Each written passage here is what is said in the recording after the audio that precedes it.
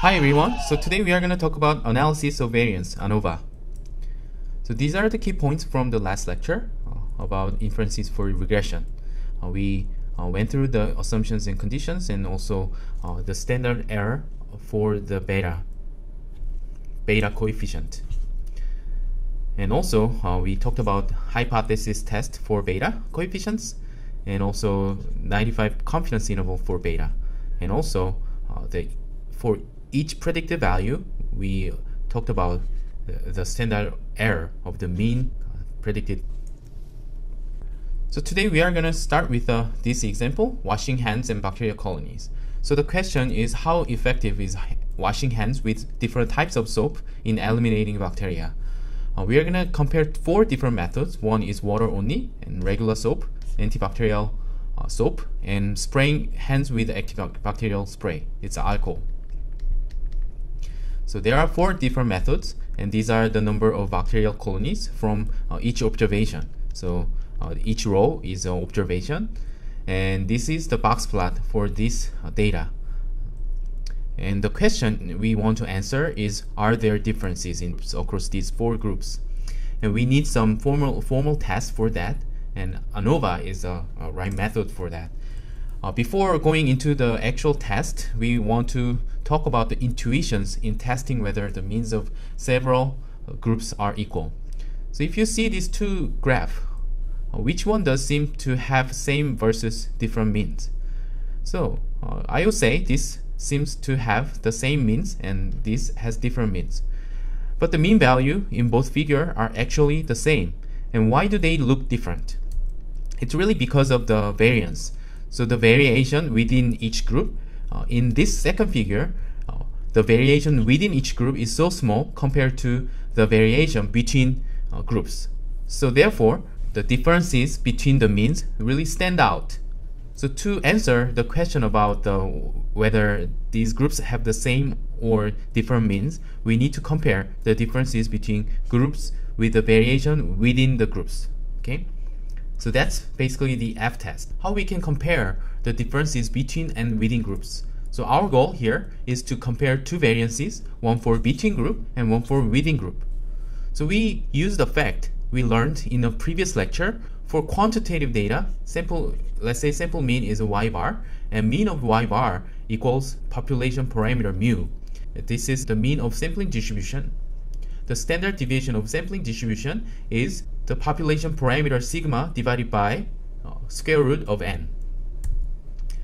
Therefore, we can calculate sigma in 2 different methods and compare. One using this y bar that is between, and the other using all the data that is within. These are y bar, 37.5 for alcohol spray, and 92.5 for ABS, and 106 for soap, and 117 for water. We can treat each group as each sample, right? Sample with the same mean. And then in the population level variance or standard deviation is going to be standard deviation of y bar if they are same times square root of n. This is standard deviation of the group, so sigma, and square of this is the population level variance. And if we use all the data, we can calculate the pooled variance or pooled standard deviation, and in this way we can also calculate the sigma square. So this variance of y bar times n is the between mean square, treatment mean square. Basically, the population level variance calculated based on the difference across groups. And pooled variance is within mean square error, error mean square. These are different terms for the same thing, and this is the sigma square group level population levels variance estimated with all the data. We will use the ratio of these 2, the between mean square or treatment mean square divided by the within mean square as a test. So for the hypothesis testing, null hypothesis will be mean of 4 groups are same. mu1 equals mu2, mu3, mu4. That is a group mu, so group mean is the same. And therefore, if this is true, this should be same. If each group has the same mean, the variance calculated based on y bar should be same with the actual group level sigma, right? so they should be 1. And this ratio follows F distribution. So F distribution depends on 2 degrees of freedom, numerator and denominator. The numerator degree of freedom is from MST, Treatment mean square. So that is K minus 1. Here, K is the number of groups. And denominator, the F is from MSE, mean square error, and that is K times n minus 1. That is n minus K. So this is total number, sample size, minus K, group number. So in the example data, we had 4 groups, so therefore df1 is 3, and we had 32 samples, so the df2 equals 28. And f-test is one-tailed test for the ratio. Because this ratio is always positive, this is one-tailed test. This is also known as analysis of variance, ANOVA. It's a really famous and popular test. This is called ANOVA table and has a long history, nearly a century. And we are going to learn how to read this ANOVA table. So the first row is mean squared between, MST. And this is what we talked about, population level variance estimated with the sample mean, group mean. Okay? And this is the pooled variance based on all data. And this is the df, k minus 1. This is m minus k. But we haven't talked about this. What is the sum of squares? We are going to talk about this in a minute. And when we know these 2 df's values, this is df numerator and this is df denominator, we can read this f table, and then we can get this critical f value for 5%. That is 2.947. So here we are going to learn about how to calculate the sum of squares, and it's a little bit complicated but not really difficult. You will be able to understand what's going on.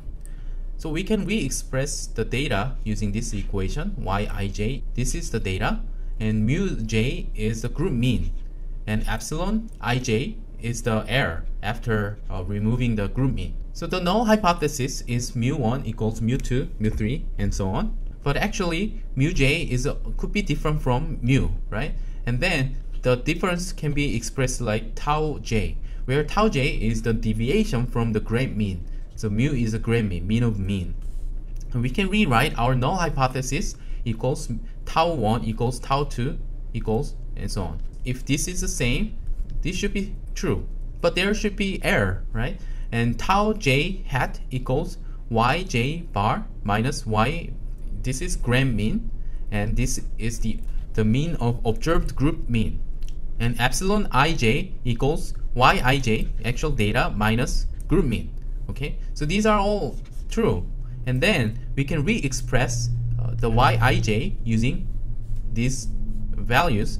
So this is a grand mean plus tau j hat, difference between this group mean and grand mean, plus each data point from the group mean. Okay, this is mu, and this is tau j, and this is epsilon ij.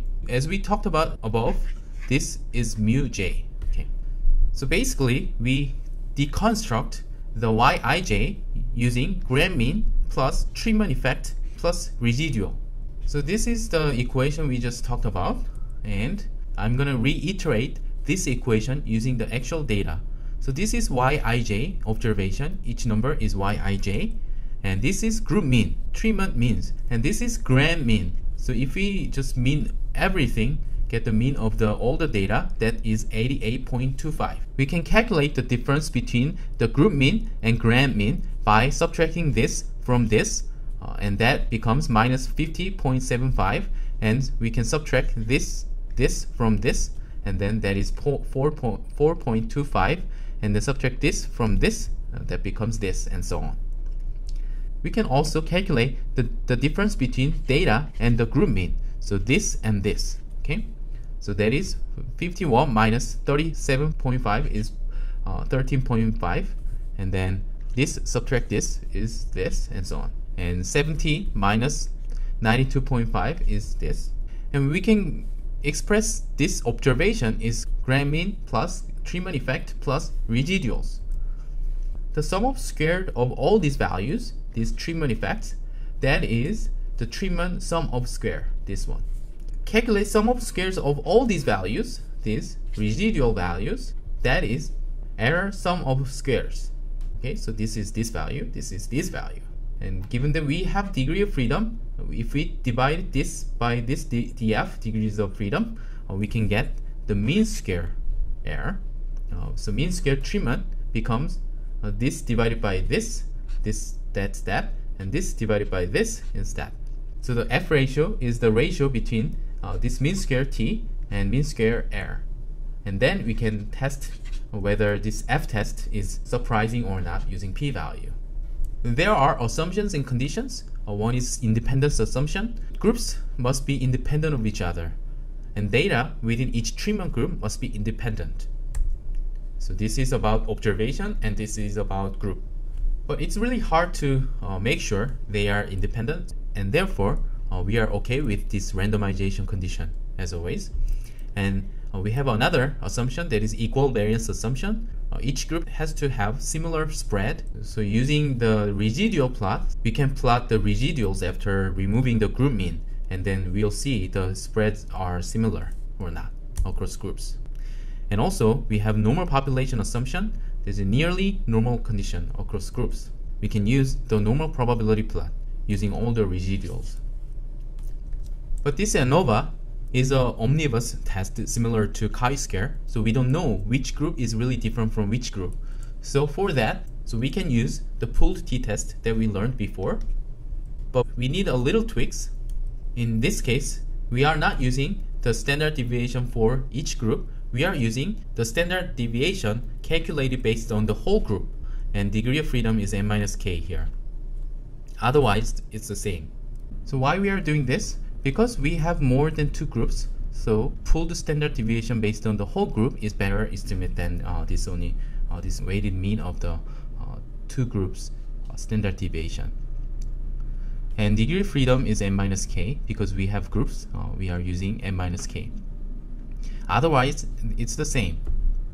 Therefore, for example, if we want to compare water only with antibacterial soap, the null hypothesis is going to be there's no difference, and standard error will be this.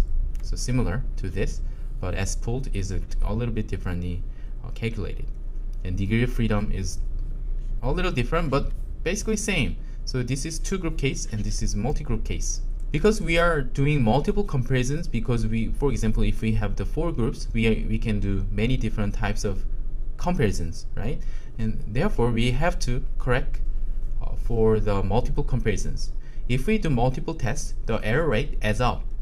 When alpha is 0.05, if we have 10 tests, the error rate will be 1 minus 0.05 to the 10.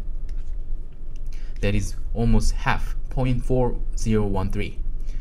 So that's not ideal. We still want to control the total error rate under alpha. That's we call family-wise error rate. So we have a family of tests, and therefore we want to control our error rate for the family level. So there are many methods to control family-wise error rate under alpha, and the most popular one is Bonferroni. That is simply divided by the number of tests. It's based on this Boole's inequality. So 1 minus alpha each test to the m is smaller than the maximum value will be this. Therefore, if we divide the group level alpha that we want divided by the number of tests, that will be the alpha for each test. So for example, if we want to keep our family-wise error rate as a 0.05, and then if we have the 10 tests, it could be 0.005 for each test. So that's it for today's lecture. Don't forget to solve the quiz and see you in the class. Bye.